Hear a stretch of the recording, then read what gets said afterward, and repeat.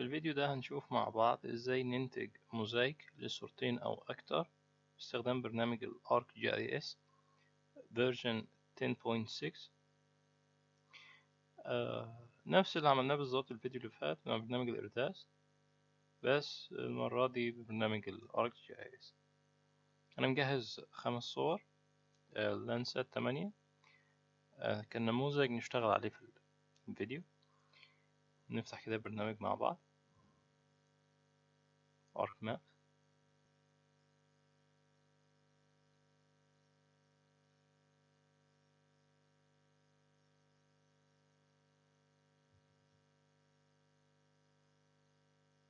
تمام، هو برنامج فتح. نتصفح كده ال5 صور اللي عايزين نعمل لهم موزايكينج مع بعض. في الستاندرد بار في الارك جي اي اس في اد داتا، تمام، علامة زائد صغيرة. تمام، نروح لللوكيشن اللي موجود فيه الصور بتاعتنا او موزايكينج. هم دول ال5 صور. نقول اد. تمام، في البداية محتاجين نشيل الباك جراوند لكل صورة، وبعد كده ندي امر الموزايك. تمام، نضيف جروب لللايرز كده على جنب، نيو جروب نسميها images with background.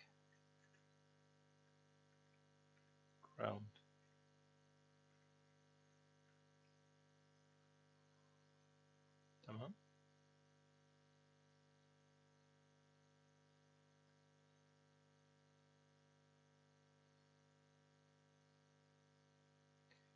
تمام.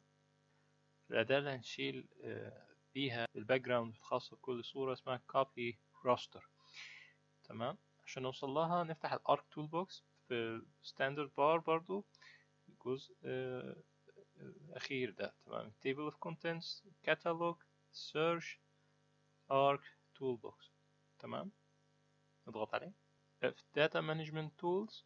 تمام، الزائد الصغيرة اللي جنبيها دي نضغط عليه،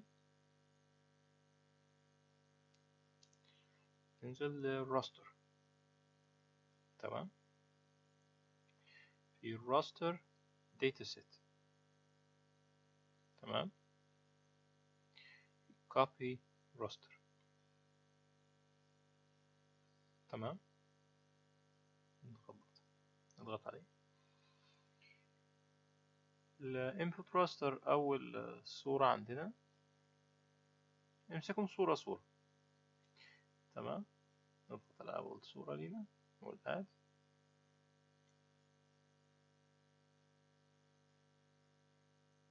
في الانبوت راستر. تمام، الاوتبوت راستر اللوكيشن اللي هيخرج فيه الصورة باسمها بالاكستنشن بتاعها. تمام، نفس اللوكيشن. اول واحدة نخليها مثلا نفس الاسم ونغير الرقم بتاعها لرقم 6. تمام، نقول without background خليها BC خليها BG. تمام، نقول save.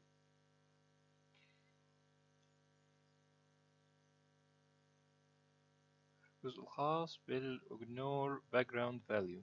تمام، خليها 0. جميل في الارك ان السكشن الجزء اللي على اليمين ده غالبا لو ما فتحتوش قبل كده هو بيظهر من الايكون دي. تمام، في show help. تمام، لو ضغطت على اي تول في اي اداة اي اوبشن بيبتدي يشرح لك ايه هو، بس بالانجلش طبعا. تمام، في النو داتا فاليو عايزين برضو نخليها 0. تمام، بس نسيب كل حاجة زي ما هي. الفورمات هو اوتوماتيك بياخد الفورمات بتاع الصورة اللي انت اخترتها، هي .img اللي هي image.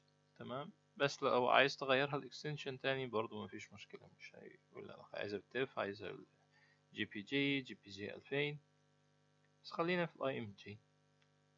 تمام، نقول اوكي.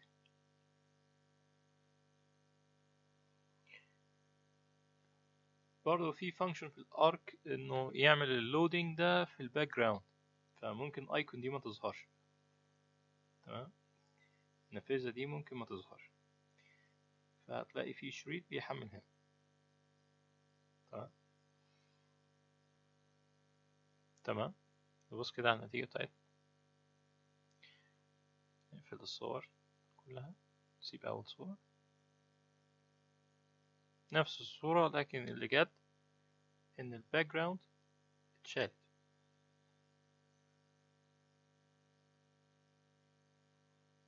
تمام،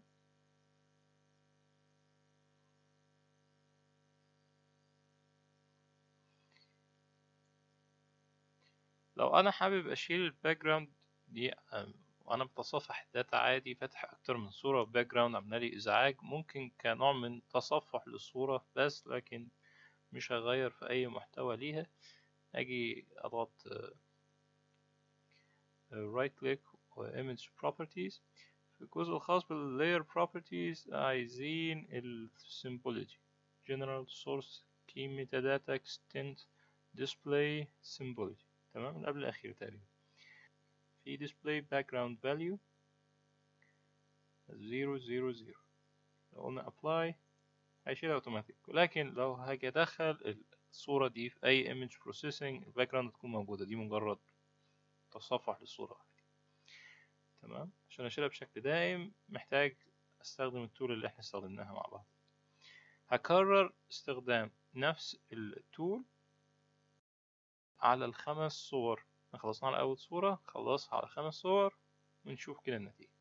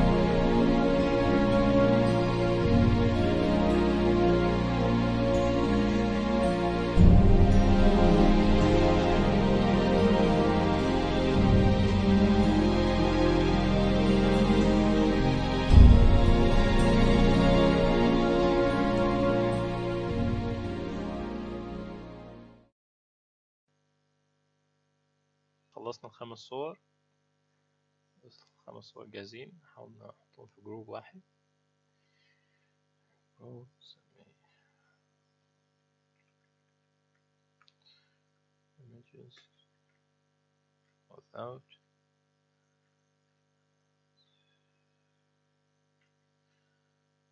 background.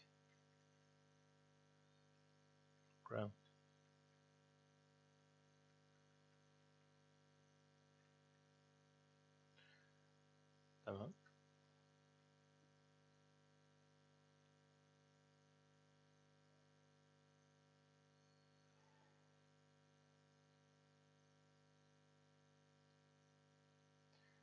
تمام. دي صور الخلفية الموجودة، دي صور بدون خلفية. كده هما جاهزين إننا ندي أمر موزايكينج، إننا نلحمهم مع بعض. تمام، التول اللي هنستخدمها عشان نلحم الصور دي مع بعض اسمها موزايك تو نيو راستر. تمام، نفتح الارك تول بوكس تاني.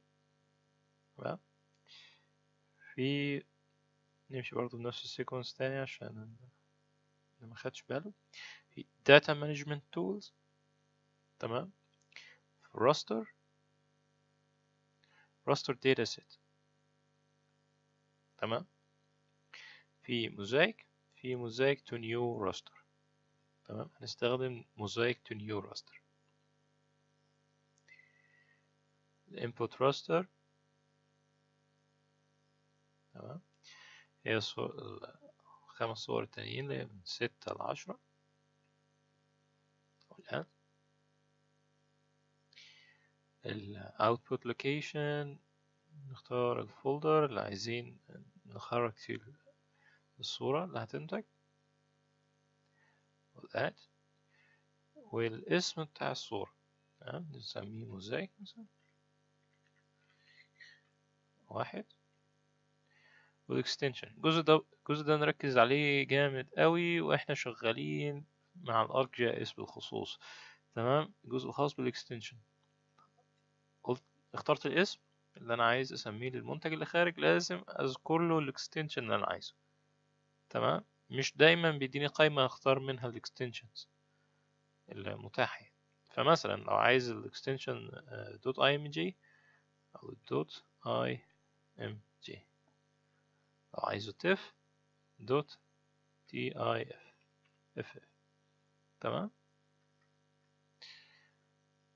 لو ما ذاكرتلوش الصورة تخرج بس بالاكستنشن الديفولت بتاع البرنامج، تمام. سبيشال ريفرنس المفروض لا تختار الجيو ريفرنسنج سيستم اللي عايز تستخدمه، هو عادة الصور كلها واحد، فهو الديفولت بتاعي ياخده من الصورة. البيكسل تايب، الجزء ده نركز عليه شوية. البيكسل تايب في اختيارات كتير، هنختار نفس البيكسل تايب بتاع الصور اللي احنا هندمجها مع بعض. ده بنعرفه منين؟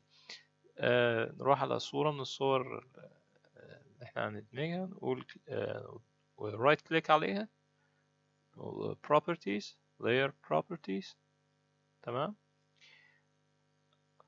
قائمة الأولى في general، في source، تمام، في raster information، property و value.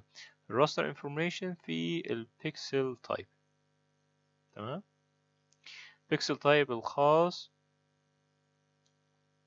بصورة اللانسات unsigned، والبيكسل depth 16 بت، تمام.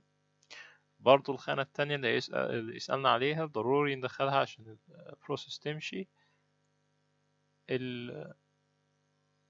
number of bands، عدد البندات. في الصور دي أنا محاولة لتقليل حجمها، وكل ما زاد عدد البندات بتاعت الصورة كل ما خد وقت أطول في البروسيسنج اللي هيتم عليها. أنا خليتهم 3 باند بس، هو الكالر انفراريد، تمام. كالر انفراريد لللانسات، سيكونس البندات بتاعته باند كومبينيشن 5 4 3، باند الخاص بالانفراريد، والباند الريد، وباند الجري، تمام. هما 3 باند، والبيكسل تايب unsigned، والبيكسل ديبث 16 بت، تمام. والسيل سايز برضه، السيل سايز هو انا اوريدي عارف المعلومات دي، الفكرة بس انه ممكن تكون انت بتستخدم صور تانية، تمام. السيل سايز لللانسات هو 30 متر، تمام. دخلوا 30 بس، مش لازم تكتب 30.30، تمام. 16 بت unsigned، تمام. ده بالنسبة للبيكسل تايب. السيل سايز نكتب 30. سبيشال ريزوليوشن خاص بالبندات اللي استخدمناها بتاع الأمر الصناعي لانسات، السبيشال ريزوليوشن الخاص بيها 30 متر. النمبر اوف باندز زي ما قلنا 3. الموزايك اوبريتور، تمام. الموزايك اوبريتور هي اوبشنال انك تذكرها او لا، يعني لو دوسنا اوكي البروسيس هتمشي. الفكرة انه الاختيار ده بيتحكم في ايه؟ the method used to mosaic overlapping areas، تمام. الطريقة اللي هتستخدم للأجزاء اللي فيها تداخل ما بين الصور وبعضها، تمام. احنا نسيب السيتنجز زي ما هي. انصح اي حد لسه بيحاول يتعلم ازاي يعمل موزايكينج عموما يجرب الاختيارات دي كلها ويشوف نتيجة كل واحدة منها. ولكن محاولة تبسيط الفيديو هنلتزم او نستخدم الديفولت سيتنجز بس. تمام. خلي الموزايك اوبريتور فيرست وموزايك كولر ماب خليها فيرست برضه. تمام.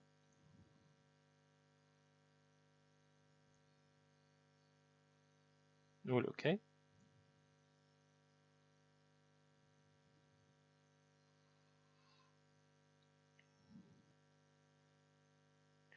تمام. هو البرنامج خلص تحميل. تشوف كده النتيجة اللي خارجة شكلها عامل ازاي. الصور.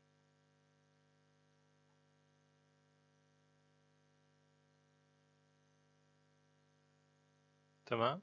زي ما قلنا الفيديو اللي فات، الصور النتيجة اللي خارجة منها ممتازة، ولكن ده سببه لأن الصور كلها متاخدة في توقيت متقارب، والصور لنفس المستشعر لنفس القمر الصناعي. تمام. يعني يكاد يكون أنا مش ملاحظين فرق خالص ما بين الصورة اللي فوق والصورة اللي تحت، هم متاخدين في نفس اليوم، والتاني صورتين برضو نفس الموضوع، بس في فرق بسيط ما بين الصورتين دول والصورتين دول. لاحظ أوي في الجزء الخاص، الجزء اللي عند البحر ده. بالنسبة للزراعات الأربن باين في سن الزراعات يعني مش قوي.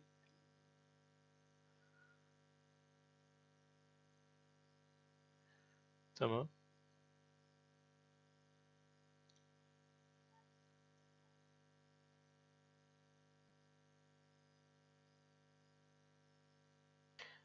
كده عرفنا ازاي نجمع صور أقمار صناعية مع بعض باستخدام برنامج الارك جي اس. اشوفكم الفيديو الجاي.